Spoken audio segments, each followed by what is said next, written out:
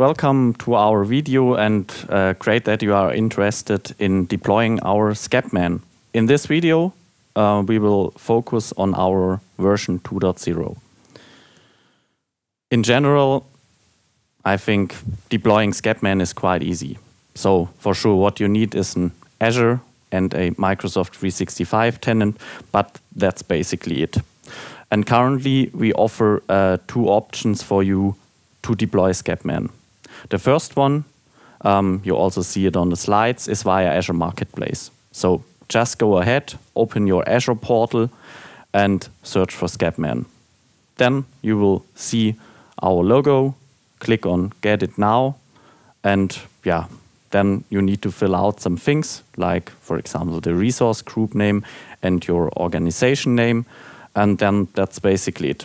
Azure will then deploy all needed resources, like our app service or the key vault, for example, and then you basically have everything up and running.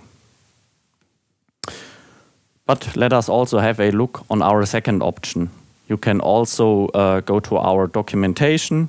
You can simply reach the docs from us under docs.scepman.com, and it's always important to look into our docs because there is everything explained in details, and there you will find the enterprise deployment, as you also see it on the slides. Just choose one of the 3 links in yellow. Those 3 links are basically our different channels of SCEPman. So for example, our production channel with the stable version, and we also offer you the option to use our beta or internal channel if you want to test something. The good thing here is you are directly landing in the Azure portal, and with this deployment option you can even specify more of the settings. So here you're very flexible in also defining the names of your resources. That's not fully possible via the marketplace deployment. So I would say, Thorsten, let's demonstrate this option also in your tenant. Okay. Starting from docs, you can go to deployment options, enterprise deployment. And as Steffen already mentioned, choose your channel that you want to deploy. Yeah, let's you choose should the production have another channel. tab already logged into Azure portal. Best case.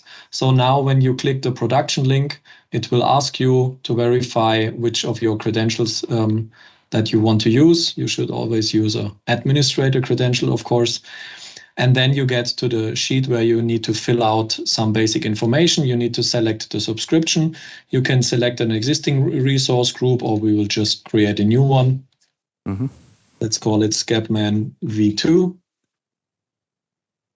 Then your region, which is pre-selected for my tenant already. You will have to specify your organization name, and this should usually be your fully legal corporate name, like Acme Holding SE in this example. And then at least you need to replace this unique name string with your short handle. Best case, everything in lowercase and no spaces. Like here, we just will use Acme for the example. But as Steffen mentioned, you can also just fully change everything to your naming scheme that the Azure colleagues might have defined already. And then if you have already a license key, you could fill out. We will just do it with a try license here. But maybe important to say it's also easy to switch to the enterprise version of SCEPman later. So you can start with the trial and deploy it later as enterprise one. Absolutely, yes. Can be switched at any point. After validation has passed, we can click on Create and wait for it to deploy all the resources, which typically should take about 2 to 4 minutes. Yeah, and I would say let's complete with our slides to already explain the next steps you need to do. So SCEPman should be already up and running after you have started the deployment, and as Thorsten said, this might take maybe 1 or 2 minutes to succeed. And after you have done those steps, we recommend you to run a post-installation script. Here it depends on existing upgrades and new installations. due to we are now making a new deployment here, it's important to run the script. We have added a PowerShell script to PowerShell Gallery that you now need to execute. For sure, you will need some rights here, like global admin, and if you run the script on your client, you will also need the Azure CLI installed. So when you have everything prepared, just run some 2 simple arguments, some simple commands, downloading the SCEPman module itself, and then executing it. On upgrades, you will get additional prompts. Here on a new installation, there should be no prompts at all. Maybe some words on the script, what's behind. There it is important to say that SCEPman version 1 used an app registration to authenticate against Microsoft Graph and Intune. With SCEPman version 2, we now use managed identities. This managed identity, for example, is set up by the script automatically and will also get all needed rights assigned. For upgrades, the script also deploys, for example, the SCEPman certificate master and the blob storage. But that's basically it. If you want to get more details on that, what's behind the script, just check our documents, our docs on docs.scepman.com.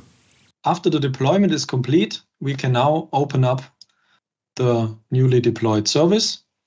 In the resource group, we now see all these items. We have SCEPman itself, then the certificate master, the app service plan, which brings the compute power, the key vault where the keys are stored, and the storage account where certificate master is writing down some information and things about the certificates. So now we go to the SCEPman resource, and on the top right, we can click the URL to open up the interface. And here we see that not everything is green already, and that we here have some code where we need to execute some scripts of us to complete the installation. And the simplest way is to use the Azure Cloud Shell here on the top right in the Azure portal, because we are already authenticated in this browser session. And then we can simply paste it, which will first get our module for SCEPman from the PowerShell gallery, and then execute the complete command.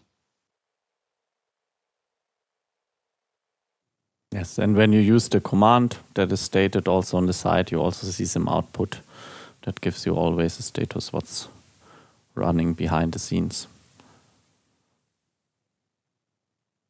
Now create this managed identity and link all the resources together. Yeah, and as said, normally with new deployments, you don't get additional prompts here. Only when you do an upgrade, you might get asked for some things to define. Okay, now this is done. Great. That's basically it now. So your SCEPman should be now up and running, as you also see it on the slides here. So on the left side, maybe not yet all, because there are some additional things to do that Thorsten will show later, but the most of the things should now show as connected.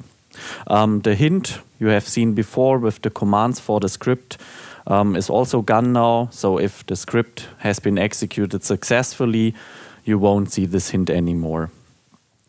Important now to mention, if you want to use Certificate Master, which is one of our enterprise features, you need to make sure that you grant yourself access to the enterprise app. So Certificate Master is automatically added also by the script to your Azure AD under Enterprise Applications, and there you have the possibility to add yourself or additional admins that they can access the portal with their Azure AD accounts. I would say let's switch back to Thorsten to see if everything is working on his end. And yeah, I think we only have to do some small things now. Yeah, so basically you have to go to Azure Active Directory, Enterprise Applications, find the enterprise application named CertMaster. You might have to switch this to any for it to show up.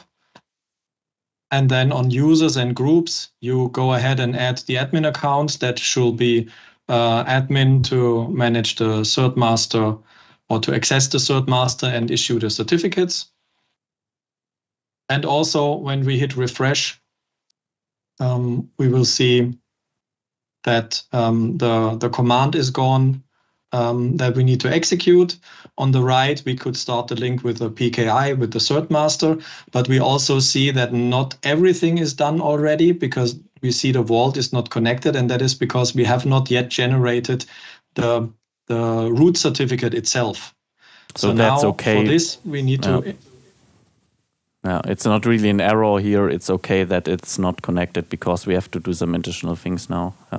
Yes, exactly. This is the next step. Then we click here. And this is just to make sure that you do not do it multiple times, even if you plan some more complex environments. We create the first node here. And then it says this will take a little, but usually this is quite fast. And now we see that the vault is connected and that basically the setup is done.